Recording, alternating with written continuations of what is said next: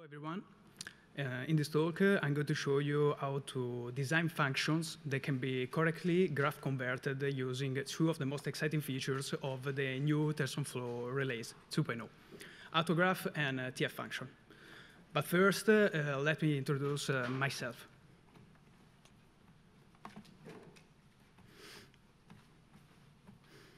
So I'm sorry. So I am Paolo Galeone. I'm a computer engineer, and I do computer vision and machine learning for a living, and I'm literally obsessed with TensorFlow. I started using TensorFlow as soon as Google released it publicly, around November 2015, when I was a research fellow at the University of Bologna, at the Computer Vision Laboratory. And I never stopped since then. In fact, I blog about TensorFlow. You can see the address of my blog there. I answer questions on Stack Overflow about TensorFlow almost daily. I write open source software using TensorFlow, and I use TensorFlow every day at work. And for this reason, Google noticed this strong passion and awarded me with the title of Google Developer Expert in Machine Learning. So as I mentioned, I have a blog, and I invite you to go read it, mainly because this talk is born from a three-part article I wrote about tf.Function and AutoGraph. And so after this brief introduction, we are ready to start. So in TensorFlow 2.0, the concept of graph definition and session execution, the core of the descriptive way of programming used in TensorFlow 1, are disappeared, or better, they've been hidden in favor of the eager execution. Eager execution, as everyone almost should know, is the execution of the computation line by line, pure typical of Python. This new design choice has been made with the goal of lower the entry barriers, making TensorFlow more Pythonic and easy to use. Of course, the description of the computation using data flow graphs proper of TensorFlow 1 have too many advantages that TensorFlow 2 must still have. For instance, graphs have a faster execution speed, are easy to replicate and to distribute. Graphs, moreover, are a language agnostic representation. In fact, a graph is not a Python program, but is a description of a computation. Being agnostic to the language, they can be created using Python and then exported and used in any other programming language. Moreover, automatic differentiation comes almost for free when the computation is described using graphs. So to merge the graph advantages proper of TensorFlow 1 and the ease of use of the eager execution, TensorFlow introduced the tf.Function and AutoGraph.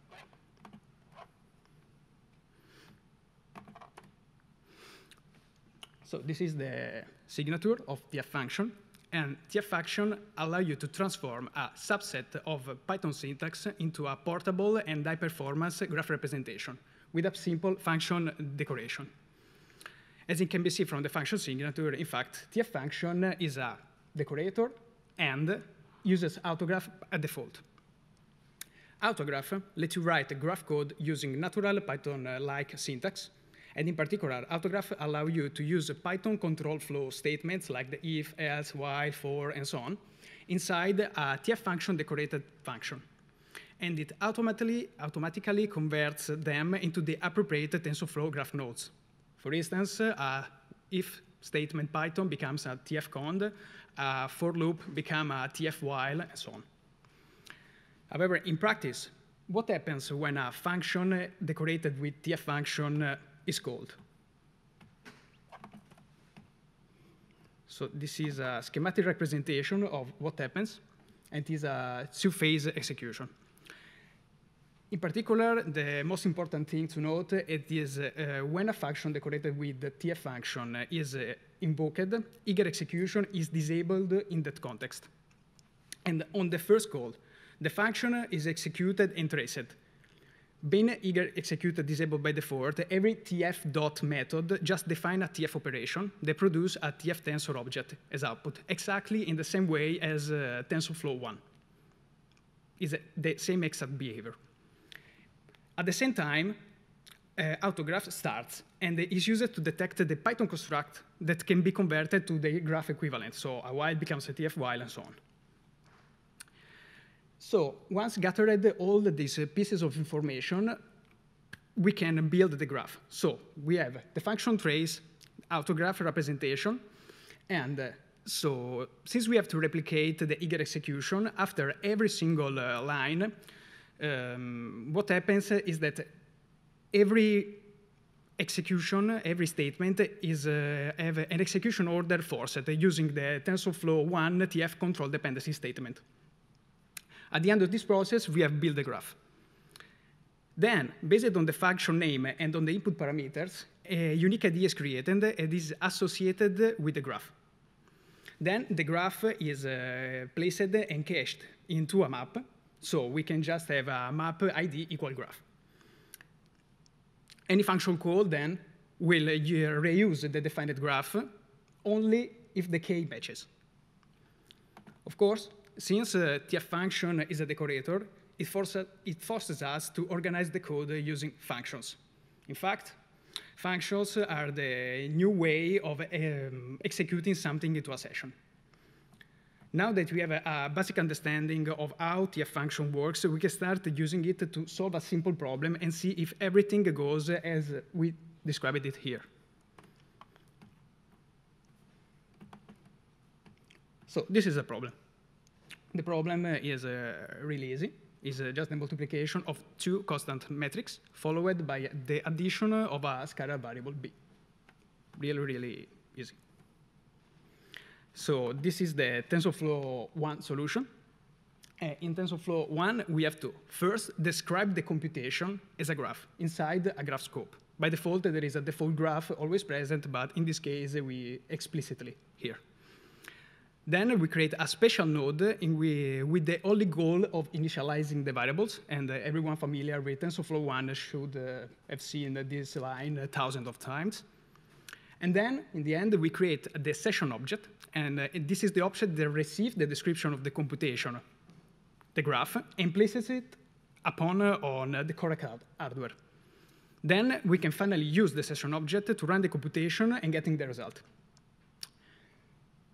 So this is the standard implementation in TensorFlow 1, and in TensorFlow 2, thanks to eager execution, the solution of the problem is becoming really, really easier. In fact, we only have to declare the constants and the variables, and the computation is executed directly without the need to create a session. In order to replicate the same behavior of the session execution, we write the code inside a function. Executing the function has, in fact, the same behavior of the previous session.run of the output node. The only peculiarity here is that every tf operation, like tf constant, tf matmul, and so on, produces a tf.Tensor object and not a Python native type or a NumPy array. Therefore, for this reason, as you can see in the last line, we have to extract from the tf.Tensor the NumPy representation by calling the .NumPy method. We can call the function as many times as we want, and it works like any other Python function. So right now, we have only a pure eager function. But what happens if we try to decorate this function and convert it to its graph representation using tf.Function?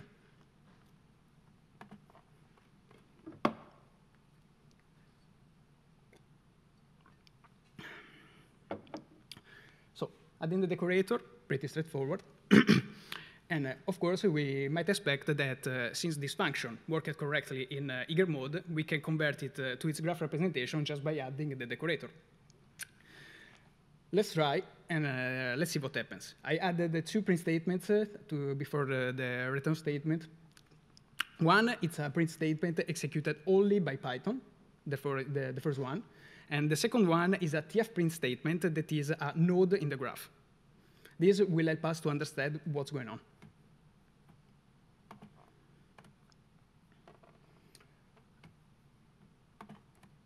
So this is the first output we see on the console.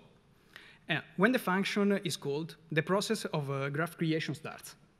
At this stage, only the Python code is executed, and the execution is traced in order to collect the required data to build a graph.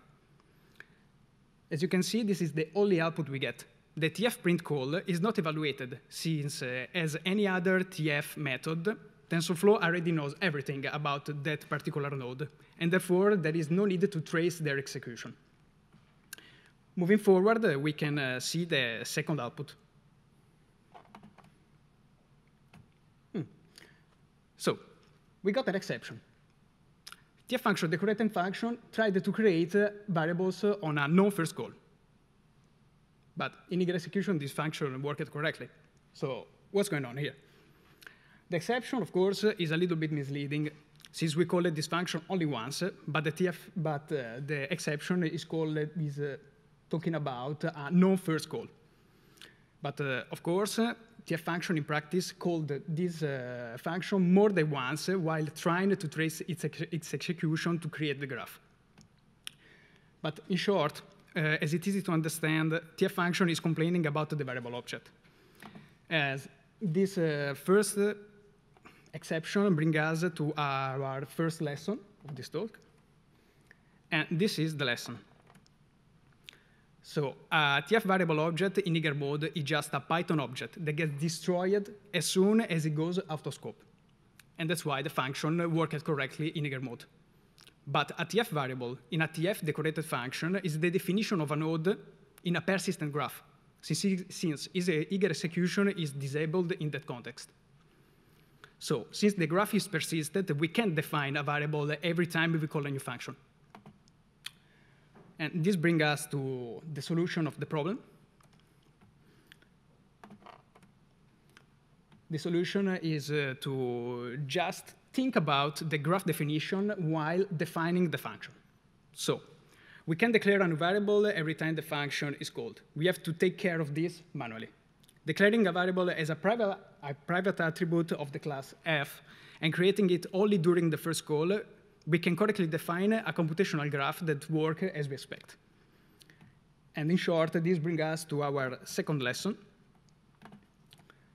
The second lesson is that eager functions are not graph-convertible as they are. There is no guarantee that functions that work in eager mode are graph-convertible. Always define the function structure thinking about the graph that's being built. OK, so this was the first topic of the analysis of tf function. Now we can move forward and analyze what happens when the input type of a tf function decorated function changes.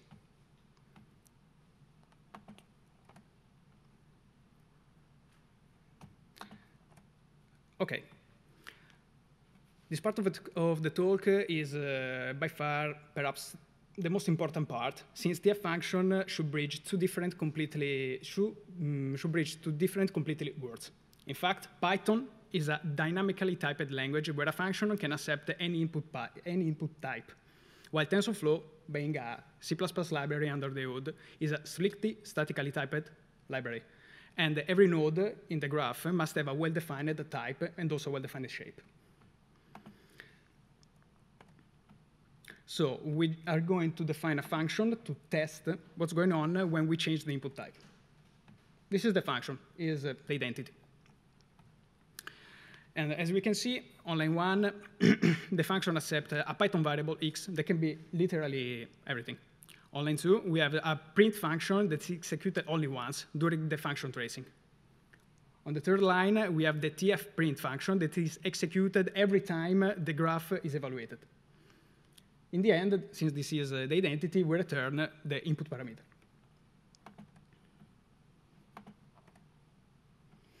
OK, this is the first test. When the input, as we can see, is a tf.Tensor, we expect that a graph is built for every different tf.Tensor d-type. And this should happen, of course, only once. And then we have to reuse every time we call the same function with the same d-type or the same graph created on the first call. On every second call, therefore, we don't expect to see the Python execution line, but only the output of the graph execution. Let's see the output. As you can see, everything, when the input is a tf.Tensor, works as we expect.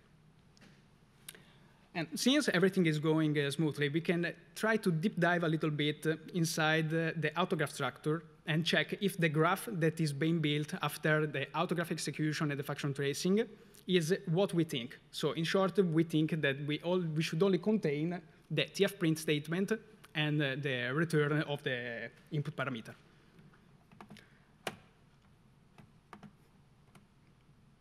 OK. Using the tf AutoGraph module, is it possible to see how AutoGraph converts a Python function to its graph representation? The code, of course, is a mess because it's machine generated, but we can notice something unexpected. Maybe I can try to move this.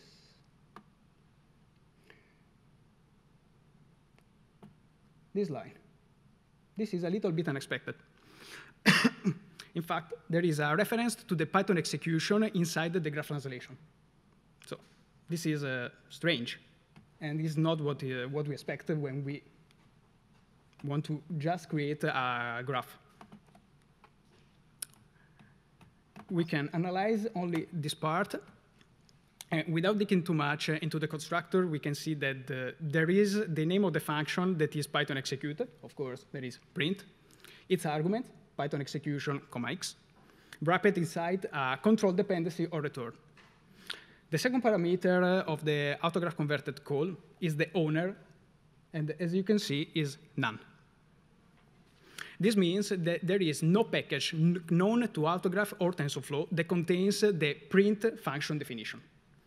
So in short, this line is a statement that gets converted to a tf no operation. And it has the only side effect to force the execution order. In practice, we are just forcing the execution order of the sequence lines, the sequence statements, after the execution of a tf nope node. OK, we can see now, after this short analysis of how a function gets graph converted, what happens when the input is not a tf tensor, but is a Python native type.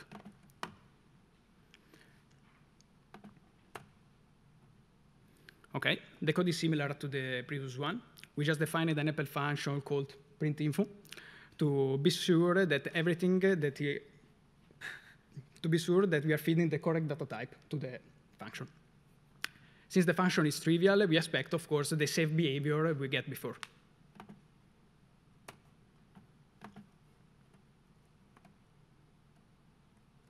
OK, as we can see, now we can see what happens when a Python integer is fed as input, and something weird is going on.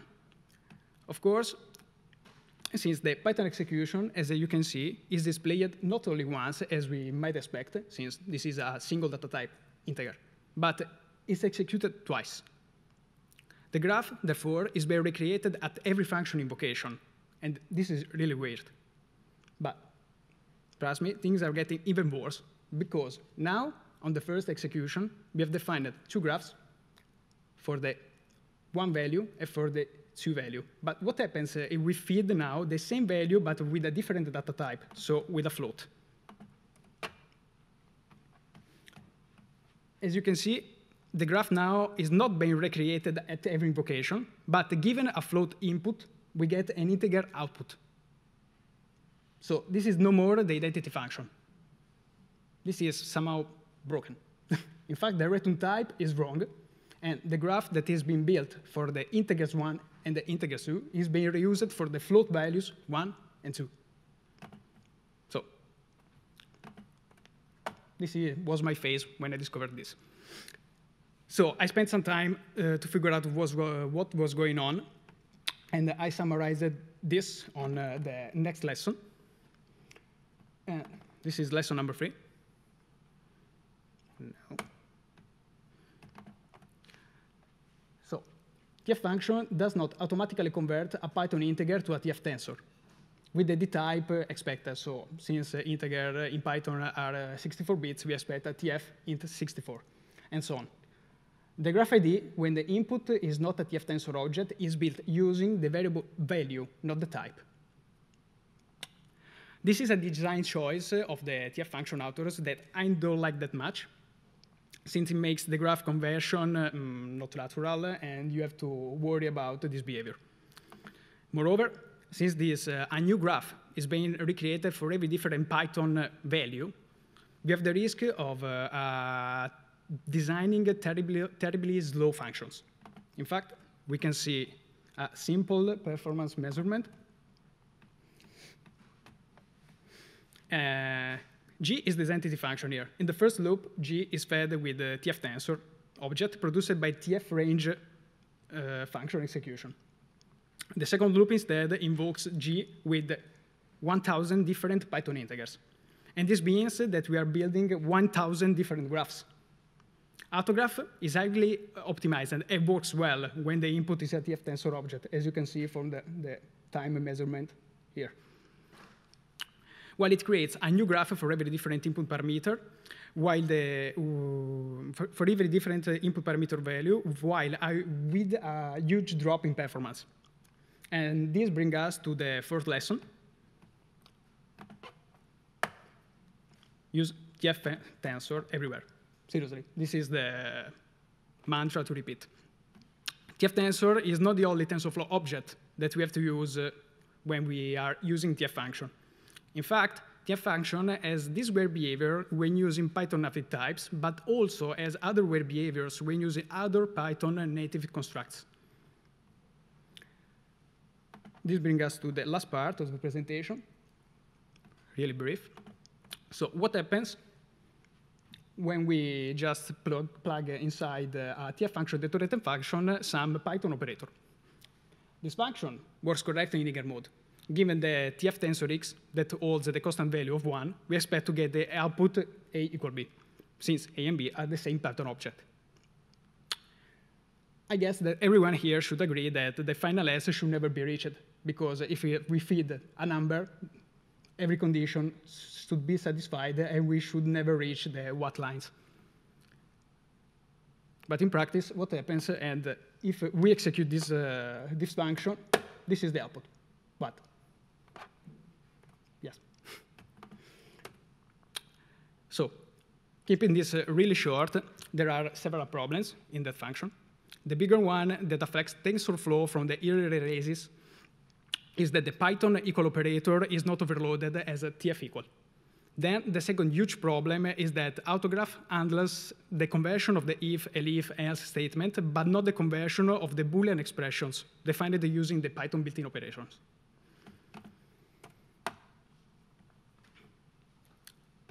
So in short,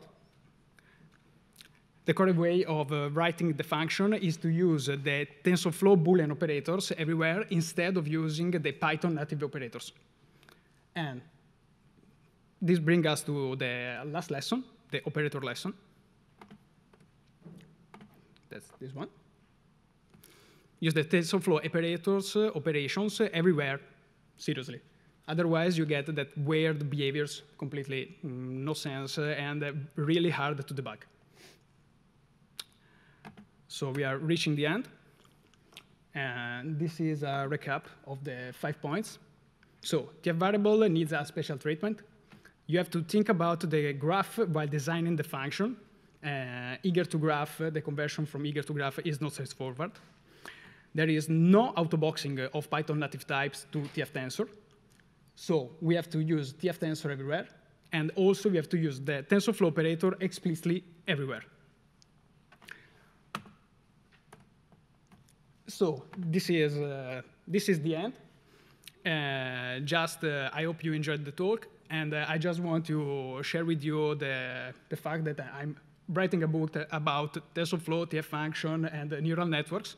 If you want to stay in touch and get informed when the book is out or when a new article about TensorFlow and the whole TensorFlow ecosystem is out, just leave your email in the subscribe page.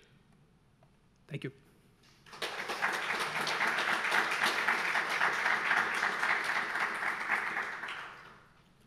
Okay, we have all our time this evening to ask you questions, because it's the last talk in this room. If no one minds, I would start with one question. So first, please put your slides after the talk. I really want to reproduce the examples you gave us. Because this is what I like about TensorFlow. You sometimes get this crazy stuff and crazy errors, and you have no idea what they mean. That was my first thought. And the second, what do you think? The developers of TensorFlow, did they do this on purpose? Not, how you said, all this about less, greater, and equal operators. Did they do this on purpose to not replace them with tf much greater and so on? So I'm 100% sure that tf equal and the __ equal Python operator has not been overloaded, because internally in the TensorFlow code base, they use tf.Tensor to index as an index in the map. So they have to be hashable. And therefore, they can't use the tf.equal, because tf.equal generates a new tf operation, and therefore is not something hashable. And this is the reason for tf equal. The other replacement, so for the greater, lesser, and so on, they should be converted. And perhaps they will be converted, because in the RFC, they said that, of course, in the future, we will handle this comparison. But since this is the problem of the equal operator, perhaps they can't do this. And they force us to use the tf Boolean operators for this reason. Thank you. If you have any questions, please come to the mic, because they are not detachable. So we still have a bit of time for 1 or 2 questions.